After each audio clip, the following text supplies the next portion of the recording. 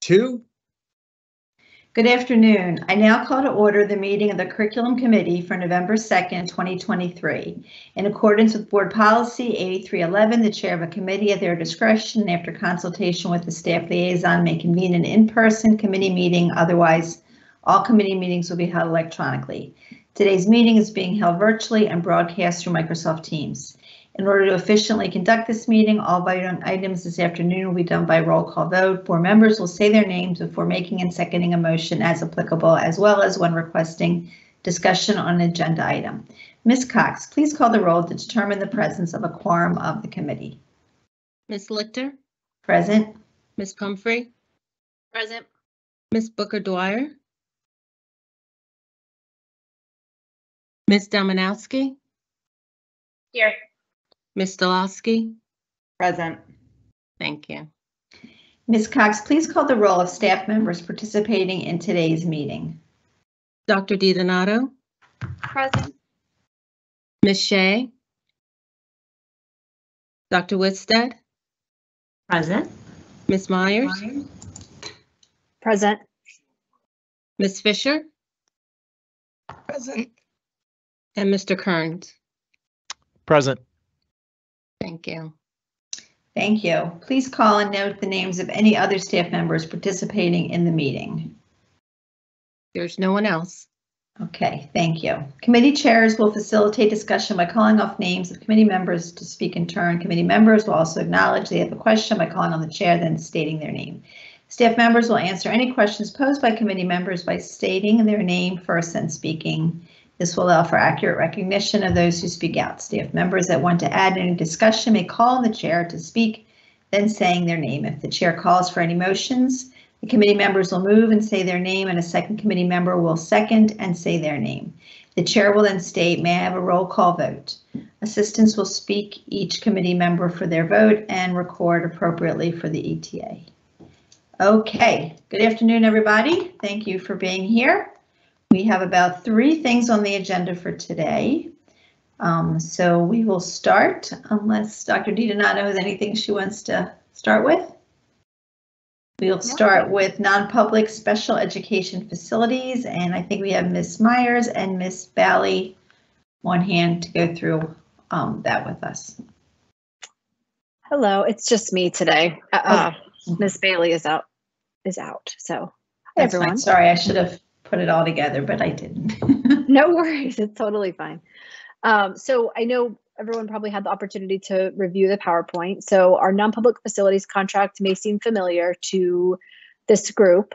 We come back with this contract every time we add a new non-public facility to the contract. So we have the general non-public contract for all the schools our students who are receiving services through private separate day are accessing. And when a student is placed into a facility that is not currently listed on the contract, all are MSD approved facilities, but anytime we add another one, we're going to bring it back to the board to add that name of the facility to the contract. So for this contract, we're adding both Perkins and Washington, the Lab School of Washington. So any questions? Do any board members have any questions? I just have one, and I'm not sure if you'll be able to answer, but I'm going to ask you anyway. Sorry. Go What ahead. are the what are the criteria for students to get into non-public funded schools? Yeah, so it's an IEP team decision. And as part of the IEP team meets to review annually, of course, for students based on their data and based on students' progress and ultimately their needs. So if the IEP team makes a decision for the least restrictive environment to be private separate day, then a student is then referred to a non-public school. So their IEP reflects private separate day. And then ultimately we refer out to schools who could meet the needs of that IEP. And those are private facilities approved MSD approved non-public private school facilities. So they then determine whether or not that they're able to accept the student. The student might tour with their family, they might interview the family, and then an offer is made for that seat in the building, and then the student starts. So it all goes through the IEP team process based on the student's present levels of performance, their needs, their goals and objectives, supplementary aids and services, and then ultimately the LRE is determined for the student. And if that LRE is determined to be private separate day, then they would be accessing a non-public school for those services. And about how many students do we have in non-public schools? Yeah, we have approximately 700 students accessing non-public school at this point. A time. And are they considered now? Are they considered enrolled in their homeschool at all, or do they have any connection with their homeschool as far as like funding, or are they included in that enrollment data? Does that make sense? Or like yeah, so they. Sorry. Nope. Sorry. I'm sorry. Go ahead, and then I'll finish. The per pupil cost. Like, is that for them to go? I guess are we paying that to the school that they're attending, or do we get? Yeah. I mean, how does that work? Yep, I can explain all of that. So yes, they're part of our total enrollment for Baltimore County Public Schools. They are Baltimore County Public School student. The way funding works for non-public schools is the student is, there's a base rate kind of thing, a base rate that is, we pay outright for every student. So I'm gonna talk this through of like $100,000, let's say tuition. So for every student, we would pay $30,000, okay? Above the $30,000, the remainder of that money, so that remaining $70,000, we pay 30% and the state pays 70% above that. So that amount gets added together. So it's the 30 plus that remaining percentage is what we pay for that tuition. The state, Baltimore County, pays the full tuition, and then the state reimburses us for that amount. And that there's several reimbursements that are made to the system over the year. But yeah, so it's a joint kind of tuition. They're in our account for funding for our system. And then we pay the schools with that money. And then, like I said, then the remaining cost is then split between us and the state for that total amount paid. Did that help? Yeah. Okay. Yeah. It's a bit complicated with non-public tuition. Yeah, it is.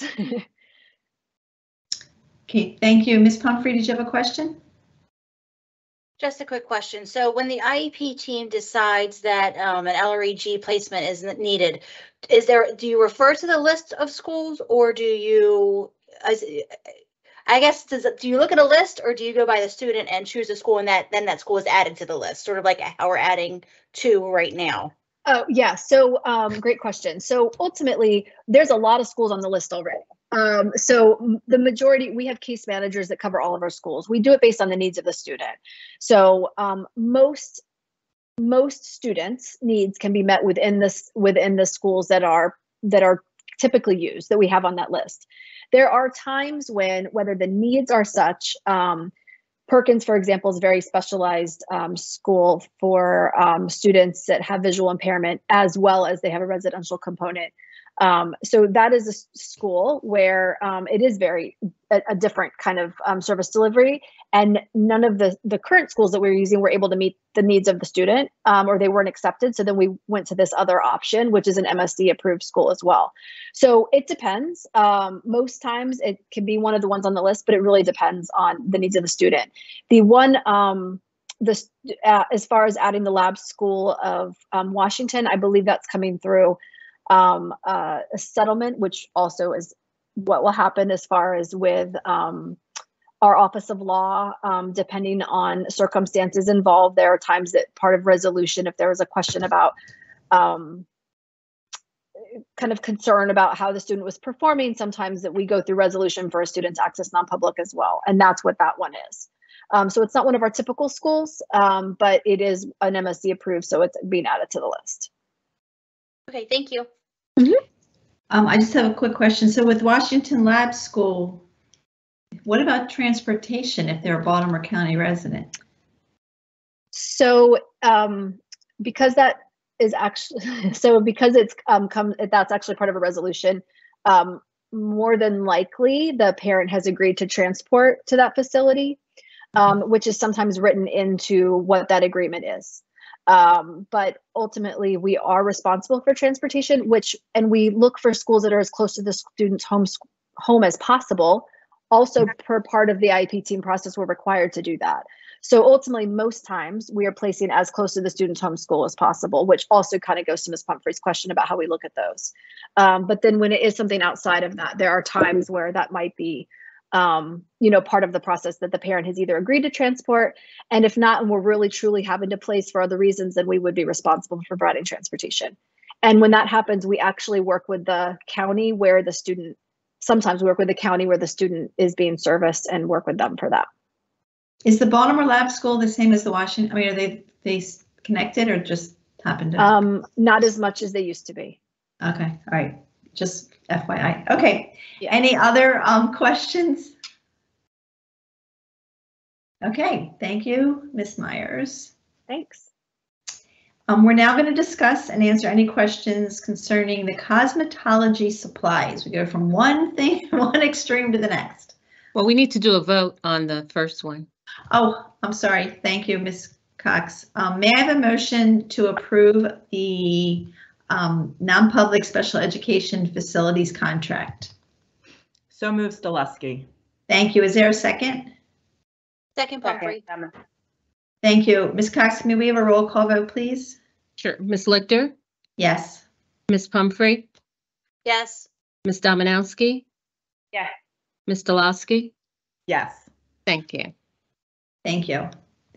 Okay, now we will discuss and answer any questions about the cosmetology supplies. And are Miss Shea and Miss Fisher ready? Oh, there's Miss Fisher. Okay. Hi, everyone. All right, go ahead. So this is a modification, and so we can certainly go through we can go to the next slide that we're seeking.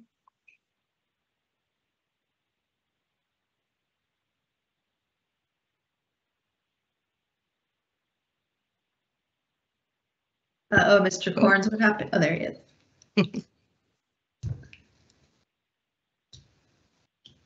You can just talk us through it, Ms. Okay. Fisher. All right, so the next slide is, so really this contract is going to be provides materials for students in the cosmetology careers program. And this is looking to add additional funding so that we will be able to, we've got some planned spending this year. And the biggest reason why a modification is when in 2021, the CT program started providing a cosmetology kit for each student in the program. And this really was a piece that allowed all students to have access to it. And the kits go with the student from the beginning of the program through the completion of the program. And as we have seen in the last couple of years, significant increases in just the cost of items. And so this would be to finish this out the rest of this contract for this year. Okay. Thank you. Are there any questions for Ms. Fisher about the cosmetology? I got a chance to go to Western, so it's pretty cool what they're doing there. Any questions from board members? Ms. Stileski, do you have a question? Nope. Okay. So may I have a motion to approve the contract 313-19 for cosmetology supplies? So moves Stileski. Thank you. Is there a second? Second, Dominowski. Thank you. May we have a roll call vote, please, Ms. Cox? It's Ms. Lichter, Yes. Ms. Pumphrey, Yes, sorry. Ms. Dominowski, Yes. Ms. Stileski. Yes. Thank you. Thank you. Next on the agenda is a I do presentation. have one quick question. Mhm. I just thought of it. So for the, and thank you, for the professional level kit, the $600 cost, are there any grants or any ways to look into subsidizing that? I don't know what's available, but. Well, we do currently use our Perkins funding largely to provide this, and so that is kind of coming from one of those pieces. That's one of the places that the funding is coming from. Certainly, we can always look at other funding sources as well. Okay, thank you. Thank you.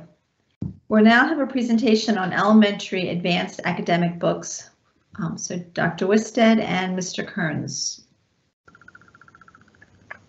Okay. Oh, there we are. There it is. Excellent. So I guess I can go ahead and begin. Before we get into the selection process, which is what I want to talk about a little bit, I want to explain why we're bringing forward elementary ELA text for our advanced students.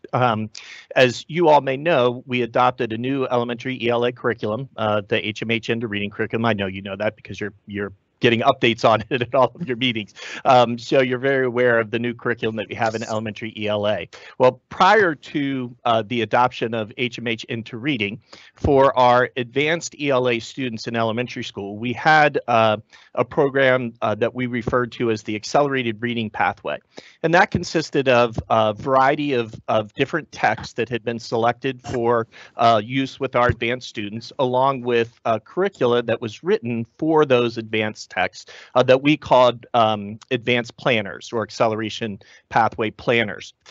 When we switched to the HMH into reading curriculum, we matched up the accelerated pathway texts and planners that we had with the modules for HMH into reading.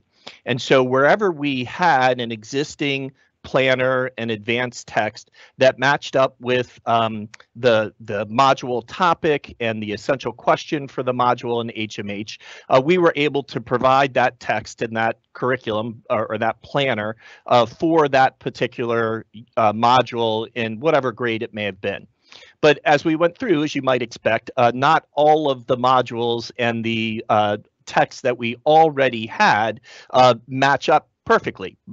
You wouldn't necessarily expect them to, and they didn't. And so in analyzing what we had and looking at all of the different modules, basically 60 modules in kindergarten through 5th grade in HMH, we found that 25 of those modules didn't have a text that was already approved, that we already had a planner for, that matched with the module topic and the essential question for that module.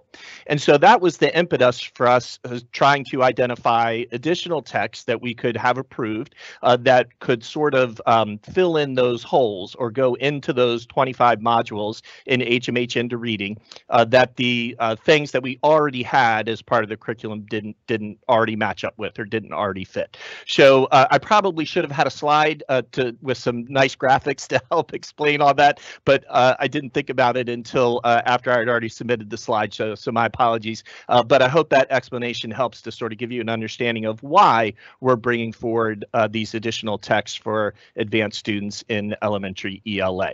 So Mr. Corns, we can go to the next slide.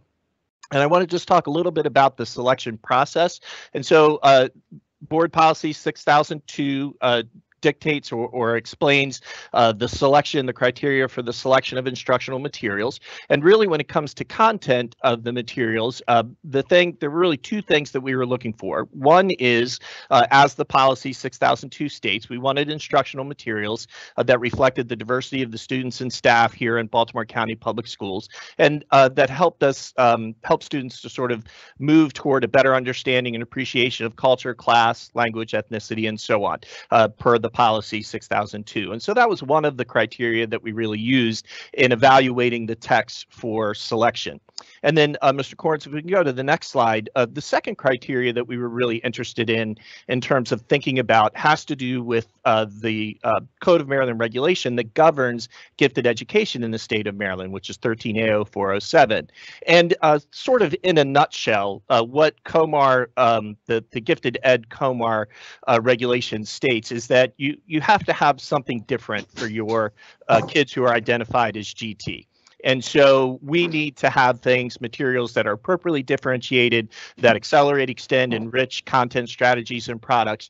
And so when we were looking for text that we kind of wanted to put forward for your approval, we were interested in text that we felt met these requirements for COMAR, along with the requirements for 6002.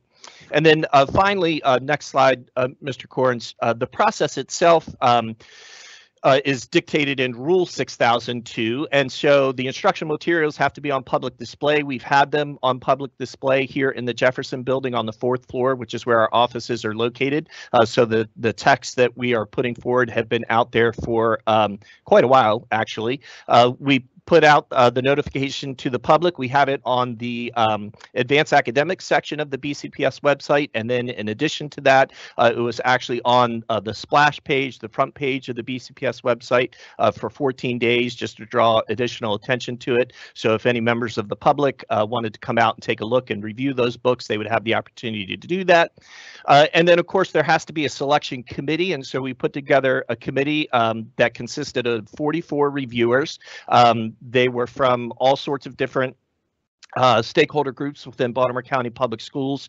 We certainly collaborated with our friends in the ELA and some other offices as well in CNI, but we also had classroom teachers, reading specialists, and community members, parents, families as part of that selection committee. I do want to emphasize, because I don't want to mislead anybody, 44 people didn't review every single book because we're actually putting forward a total of, I think it's 57 texts, I think is the total number. So all 44 people didn't read all 57 texts. Would have been a daunting prospect for them to do that. But every text had at least 4 to 5 reviewers who read that and provided feedback to us. But in total, there were 44 reviewers who took a look at these materials and provided us with feedback.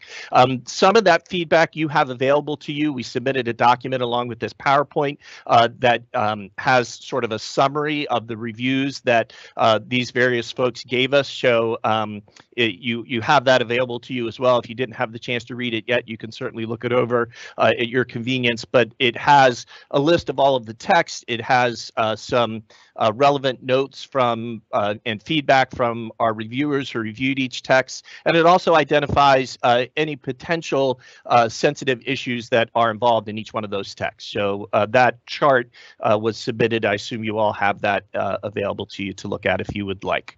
And so I'm going to stop and sort of ask if anybody has any questions, either about the process, about our criteria, or about any of the specific books. I will answer any questions that I'm able to at this time. By the way, I should mention I have all of the books kind of behind me. So even though we're not in person and so you can't pick up the book and look at it, if you have a question about a particular book, I will do my best to give an impromptu book talk if that would be helpful for anyone. Okay, thank you, Mr. Kearns. You're welcome. Any questions from board members? I have one. So as far as like it being new materials and the policy of it being on if we're public, being have public access or be on display for, I think it was 14 days. Mm-hmm. Where are we in that process? We're past the 14 days, so they've already been out. As I said, they've been on public display here in the Jefferson Building for probably almost 2 months. But in terms of the 14 days, with it being advertised, particularly on the splash page, we had it, as I said, on our advanced academics webpage. But then we realized that a lot of people aren't necessarily going to see it just on our webpage, and so we put it out for public notice on the splash page, on the front page of the landing page of the BCPS website. And so they've been up for over 14 days since we put that announcement on the landing page, on the BCPS landing page. So we're past that time frame at this point. Though I should. I'm sorry. Go ahead. No, I just was saying, instead of just putting it on the webpage, was there any like email effort as far as reaching the students and the community that would be using these books, or was it just on the webpage? I mean, were the schools principals notified of like the parents to ask where these books, where they could find these books? Was that no? Was that not? It's not part of the typical process, at least not to my knowledge. The academic offices put forward texts on a more regular basis than my office does, but I don't believe that trying to email or notify parents through the schools is typically part of the process. It's usually advertised on the web page, and then if community members see that on the web page and they're interested, they're able to come up and view the books. Ms. when Dominowski- oh, sorry. Yeah, I just want to make, because when you read that policy displayed before the public, I think that you would have a broader sense of just putting it on the webpage and just having it at your building. That's where I'm kind of coming to. Like, when I read displayed for the public, I feel like as a parent or a teacher or a student, I would know where that was. Does that make sense? Yeah. Ms. Dominowski, to that point, it was actually brought up in curriculum committee or a follow-up question after curriculum committee about where the book list was located, because it was actually just on the website for the Advanced Academic Office. And taking that feedback, we reached out to communications to get it put on the front page of the website, so it's of the main BCPS website. So it was actually something that anyone who just even logged onto our website, it was one of those big things at the top. And then there was the list linked to it of the book. So just even as a follow-up to, and I guess this was several weeks ago in curriculum committee, I had gotten a follow-up email about where the list was located. And in response to that, seeing that it was just on the internal website, we talked with communications and are adding that to our process, that it will be on our main page, so that, again, it provides that more public display. So it was as soon as you logged into the BCPS website, it was there. So we were attempting to even give more publicity to it than just on a single office's webpage too. No, and I appreciate that.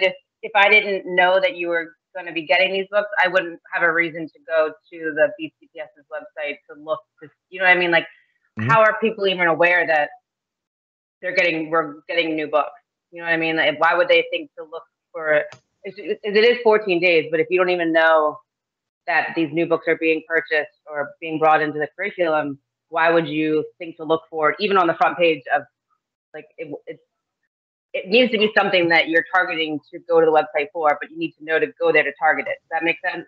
I know I say that all the time, but because I'm in curriculum committee, I knew this was coming up and I looked at the list, I went through it, but I don't think as a parent with a student that was in advanced, was in advanced track for ELA, I would have any idea that we were getting these new books coming in. And most probably aren't bothered by it, whatever, we'll make that decision. But when we say that we're going to make it public, I think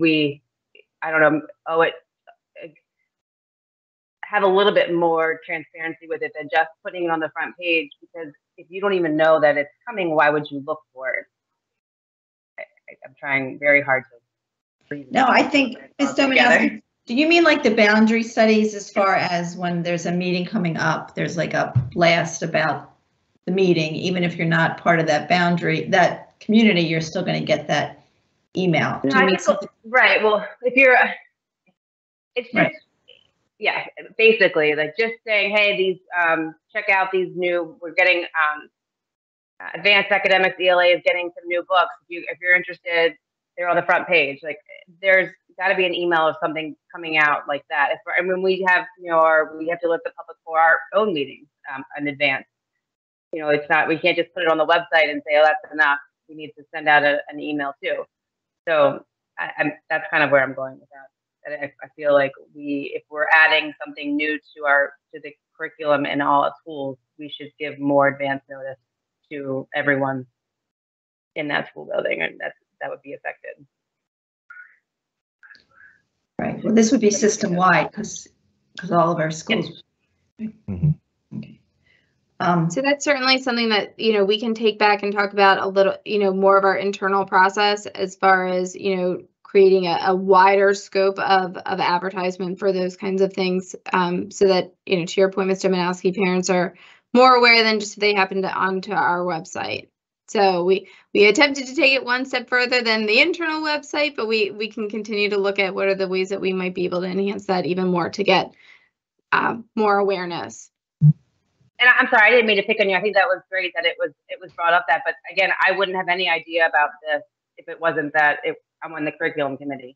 And not that my children that I know of are advanced ELA yet. But they're in elementary school, and I didn't get anything about added curriculum. Oh, yeah, HMH. But as far as stories and when something new is being introduced, I think more community members are getting involved and liking to know what's being brought into the school building. And I think we owe it to be more transparent about it, especially if we say we're going to show it before the public. That's where I was going. And I didn't mean to pick on you. I think across the board. Yeah. No, I appreciate it. No, and I don't have any issue with the books at all. I just wanted a better place. It's not to feel like it kind of feels like we're hiding it a little. I know it's right there on the front page, but there's no community input. It's just us, we're the ones that get to decide yes or no, and we don't get any input from, the schools or anyone else. So it's just our decision, I guess, without any input. Well, there are the reviewers that are made up of teachers and reading specialists and parents on the committee who do review the book. So that is one mechanism for a group of people to provide feedback. But I hear what you're saying. Mm-hmm. Thank you. Yeah, and this is Melissa Wisted. I just want to also bring up that books are typically added every year, not just for advanced academics, just in general. Novels, new novels are reviewed, and so maybe it's something that the policy review committee could talk about, being more specific with what public display should mean, because it might be a lot of communication to families, and we just want to be purposeful about how many calls they get, throughout a year for different things. So, I think that's what you were maybe suggesting, that a call go out or an email or something. So broader there's got to be a balance, I guess. So. Right, just an effort for broader communication. Right, I did learn outreach. Yeah. Right. Yeah. I know you said policy and review, Dr. Wisted. I did learn from last meeting about Robert's rule. I always learn when I screw up that one committee can't make a motion for another committee's work. So that was new learning for me. It would have saved us time, but we didn't know that. I learned as well. So that was good. I'll never forget it. But because we do have somebody from the policy review committee on here, those bugs do get planted in her ear. Ms. Zaleski, did you have a question? Thank you. Thank you for the presentation. Ms. Dominowski, I thought you brought up some great points. I would have never known either about the chance to review the books for 14 days. So you guys have done a great job raising public awareness, but certainly like a blast email I think would be great as well. Just a question about the reviewers that are parents. Mm-hmm. How many parents are on the committee, and how is that determined or decided, in terms of making the parent group represent different age groups, different diversity factors, etc. Right. Thank you. You're welcome. Yeah, that's a great question. So we had 6 parents that were part of the review or among our 44 reviewers. And so the parents we have a GTCAC, a Citizens Advisory Committee that we work with in our office.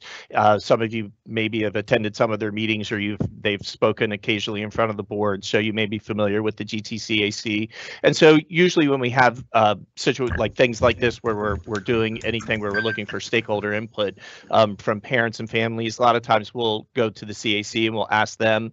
And then sometimes, honestly, it's just people that folks in our office know who are parents for a variety, either because they're parents because our resource teachers have kids in the system themselves, and so they know other people who are parents. And of course, sometimes we have people who are within the system who have a dual role. They're both a faculty member and a parent, and so it depends a little bit in terms of how those people are found. In terms of there's no sort of set procedure for saying this is how we choose who's on the committee. we mostly just sort of ask around to find people who are willing to do it because it is a fair amount of work. Particularly for some of our books in 4th and 5th grade, you know, they're full-on novels written for youngsters, but still it takes some time to go through them carefully and to write a thoughtful review. So anyway, so there isn't a specific sort of selection process to determine what teachers or C&I staff or family members, parents review the materials. It's more sort of involves our office reaching out to people that we know and asking if they would be willing to take on the responsibility and put in the time to do it. Thank you. You're welcome. Let me see, Miss Pumphrey. This might not be needed, but I'm going to say it anyway. Just wanted to point out that the actual wording regarding notification to the public is in rule and not policy, but I did make a note about the policy itself. So if that needed to be discussed, Ms. Howie will let me know. Thank you. And okay. All right. And any other questions about the review of elementary advanced academic books? Does this require a motion? I do not believe it does. It was more of an informational item, but I might check my little book over here. I don't think it does. I don't think that would be in your little book. If you're talking about Robert, I'm not sure he would. Yes. I don't think Robert would know about this one. I don't think it does because it's not a contract. Right. Okay. All right. So, okay. Thank you, Mr. Kearns and Ms. Wisted. Thank you Dr. all. Wisted. I'm sorry, Dr. Wisted. So the next part of the agenda is further business, and we do have a little bit of further business. So back in May or whenever we did it and made the schedule for this year's committee meetings, we did not include a December meeting because for some reason historically December being a crazy month, I think they just skipped December. However, it is part of our responsibility to approve contracts before they go to the contract committee, and there's 3 contracts that need to be approved for the December, I guess, 4th contract committee. So, which means we need to add another meeting so that we are doing our responsibility. So, one of the dates that's been proposed, Ms. Cox, what was the date that you had proposed? It's November 27th. It's a Monday. Okay, November 27th at the same time. Do any committee members, I'm looking at my calendar too, any committee members unable to attend on the 27th at 4:30? Okay, I want to ask Ann. All right, so we will add, so our next committee meeting will be on the 27th of November, and then our fun after that will be on January 4th. And I guess we just need to look ahead when we make that a plan for next year's meetings as far as not skipping a month because of the contract piece. Does anybody else have any further business they'd like to discuss? This is a first for us in a long time. I guess those extra meetings are paying off. Nobody? Okay, I'm hearing none. The meeting of the curriculum committee is now adjourned. Thank you everyone for your presentations and thank you committee members for your questions, and everyone have a nice evening.